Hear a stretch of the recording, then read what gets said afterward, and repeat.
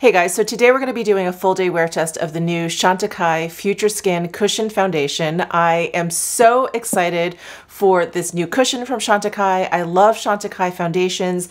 They were kind enough in sending me this beautiful PR kit. Look at this case. It is like a giant cushion. They sent over 4 shades, which are included in this case here. So there are 8 shades altogether, and so they sent me the 4 lightest. But let me just show you here in the little card that was included. Here are the 8 shades. So these are the 4 that they sent me, these 4 down here, and then here are the 4 deeper shades. So Chantecaille, being a very philanthropic company, they are donating 1 bottle of milk for every cushion that is purchased. And that bottle of milk is to feed an orphan baby elephant. Look at this picture. I nearly fell to the ground into a ball of tears just looking at that picture. I was like, oh my God, I love elephants. Look at that little baby. Look at that little baby. So anyway, they're partnering with the Sheldrick Wildlife Trust, which is not the first time that they've partnered with them. And they do have a rehabilitation program for these orphaned elephants. So I did want to mention that because I just think that is so amazing. But let's move on to the foundation. Just a quick word about the foundation. It says it's their latest revolutionary foundation. It's skincare makeup hybrid. It's a water-based foundation. It boasts an innovative formula that infuses the skin with powerful anti-aging bio-nymph peptides and a network of botanical sugars that protect from pollution while leaving skin looking flawless. I am ready. So I'm not positive, but I do think that the shade names correspond with shade names in their other lines. They do have vanilla, which is the shade that I generally use. I believe it's like the 3rd. Yes. So Aura is very fair with cool undertones. Alabaster is fair with balanced undertones. Vanilla is medium light with balanced undertones. Again, that's the one I usually wear.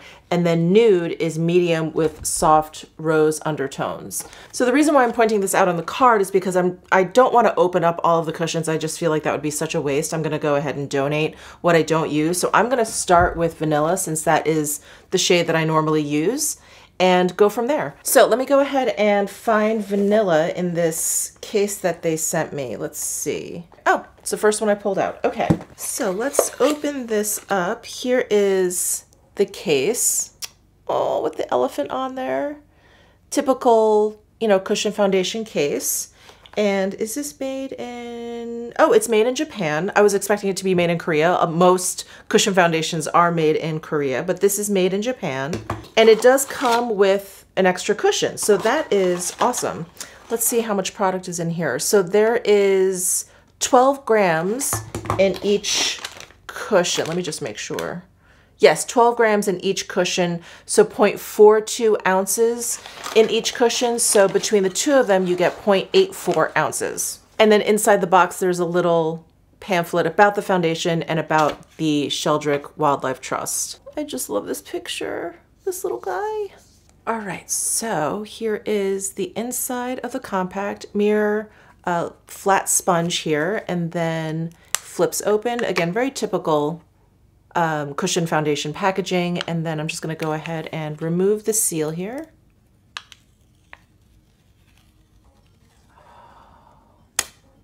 Yes, so satisfying. And here is vanilla.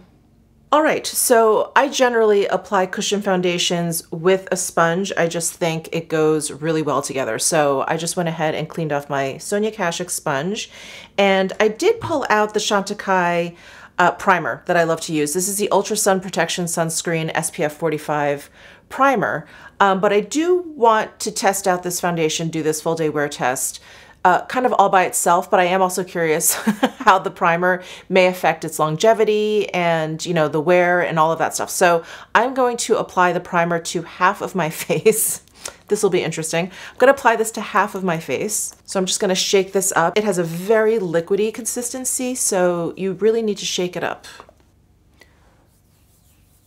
So I'm putting it on the right side of my face. I'm probably going to keep saying that to remind myself, but I'm going to put it on the right side of my face.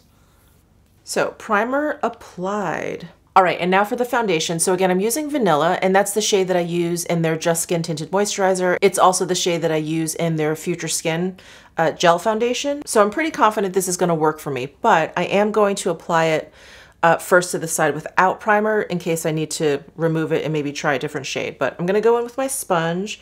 I'm just gonna press it down onto the cushion and apply.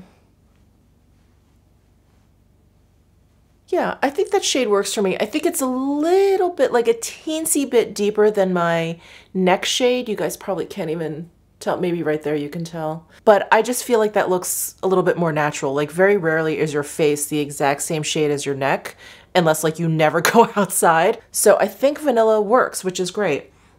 I don't smell any sort of fragrance or scent or anything. So that's great. And I'm just gonna apply this to this half of my face so we can do a little comparison.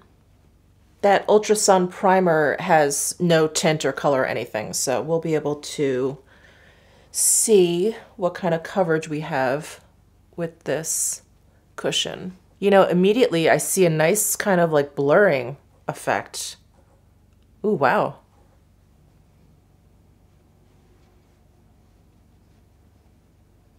Ooh, fabulous so far. It looks really, really blurring. Right here I have like larger pores here. Those seem like completely camouflaged, but there isn't a lot of coverage. So you can still see my sunspots here, the redness around my nose. I don't know if you can see a comparison there. It's like dampened a little bit. I want to say with this first light layer, I got like a light medium coverage, which is really nice. It's really just really, really natural. Oh, but it's making my skin look so soft.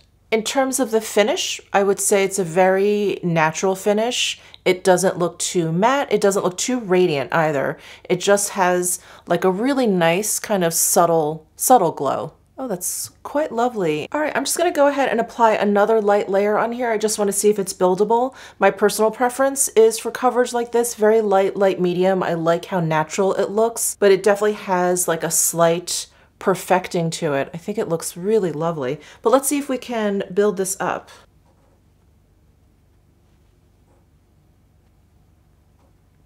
Oh yeah, I see a bit more coverage. I still feel like we're in the light medium realm, but I do see a little bit more coverage. So this is buildable, but just slightly. I don't think that you're ever gonna reach anything beyond like a medium coverage. Oh, but this, I can't believe how blurred and like soft my skin looks right here. Wow, I'm gonna zoom in just like right in this portion of my face, and you can just do like a quick comparison between these two sides of my cheeks. I just feel like this isn't just perfected in terms of base, you know, just in terms of like color and foundation or whatever. It looks like my skin is completely smooth. Where here, I see my larger pores. I see kind of like the natural kind of aging texture to my skin here. But this looks like baby butt cheeks right here. All right, let me go ahead and apply this onto the side with primer now. And let's take a look. See if we see any major difference. All right, there it is, applied all over my face. I'm just gonna take a close look here and see how it's sitting on top of the primer. It doesn't look any different to me. No, the initial application doesn't look any different on the primer than it does just on my skin. So we'll just have to see if it affects longevity or the wear of it or anything throughout the day. Oh, but I'm so happy with how it looks right now. I just love this like blurring effect. Whew, wow. Okay, so far it looks fantastic. So before I forget, I started this video at about 8 o'clock this morning. So I'm hoping to do, I'll probably keep this on until at least like 5 o'clock. So that'll be a 9-hour wear test. Maybe I'll do like a 9-10-hour wear test. But I'm sitting here trying to figure out if I need to powder this because it also doesn't have like a tacky feeling at all. But I am tempted to put just a really light layer of powder down just in case. Maybe I'll just apply powder like underneath my eyes here and maybe a little bit in my T-zone where I get like a little bit more oily than the rest of my face, and then leave the rest of my face alone. So I'm just gonna use the Chantecaille HD Perfecting Powder. And again, just kind of underneath my eyes here a little bit and down like my T-zone.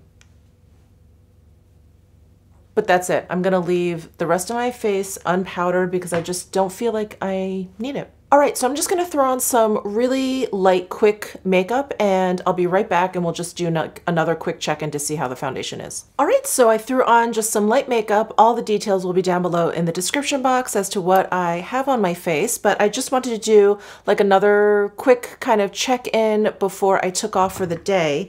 But let's take a close look here now that I have some other products on. So I did dust that little bit of light powder down. I do have blush, bronzer down. I don't have any highlight, so I really wanted to get a good sense of like, you know, what was going on with my pores here and everything. So anyway, I thought it better maybe not to put any highlight on, but everything is looking just really fantastic. I'm trying to like reserve my opinion until we're kind of done with like the full day wear test. But let me do like a close up here, and I'll just pan down from my forehead to my chin just so you guys can see like how smooth it looks everywhere. I do have some texture along my hairline on my forehead from some old eczema. It's not picking up any of that. It's really kind of just blurred everything. Looks great underneath my eyes. Again, this is the side of my face that I have the primer down.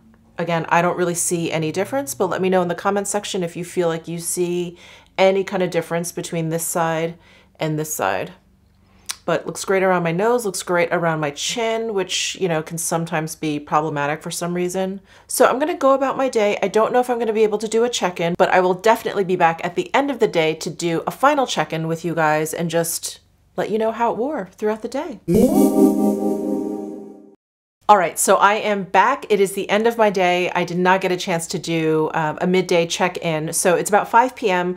I've had this makeup on for about 9 hours, and today ended up being a lot busier of a day than I had originally planned.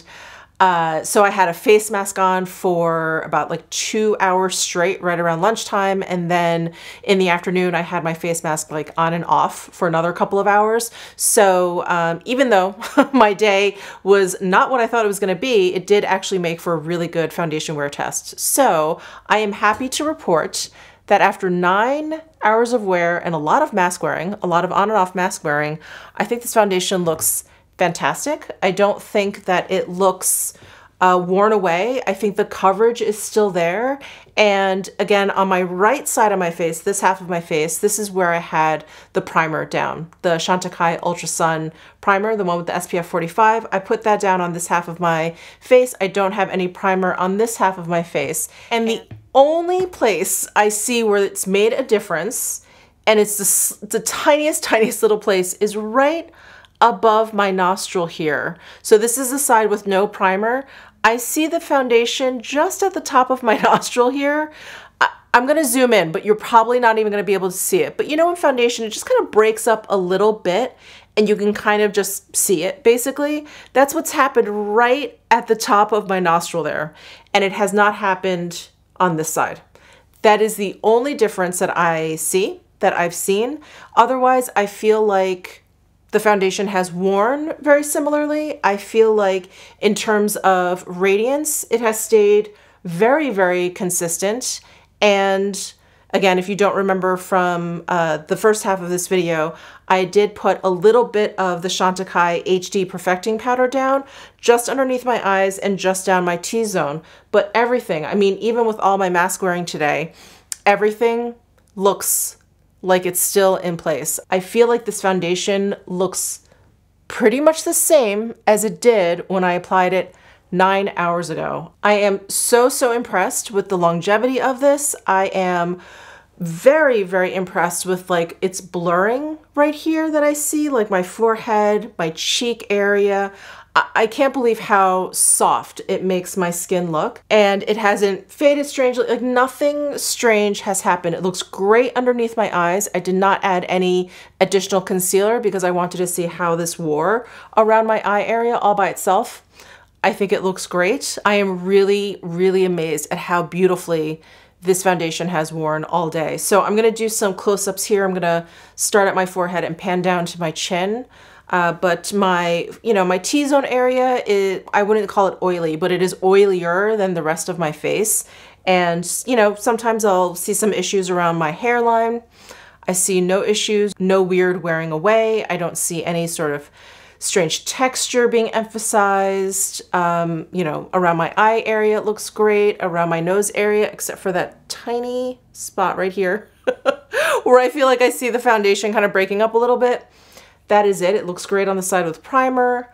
I feel like the coverage is still there around my nose, like the redness is still dampened. It looks great. It looks fantastic. After 9 hours, I think it looks absolutely fantastic. And something I didn't mention when I put it on, there's definitely no oxidizing with this foundation either. The shade didn't change or alter in any way, didn't get any darker or warmer or anything like that. So no oxidizing, and I think it just looks fantastic. I'm just repeating myself at this point. Let me know your thoughts down below in the comments section. Give this video a thumbs up if you enjoyed it. Subscribe down below if you haven't already, and I'll see you in my next video.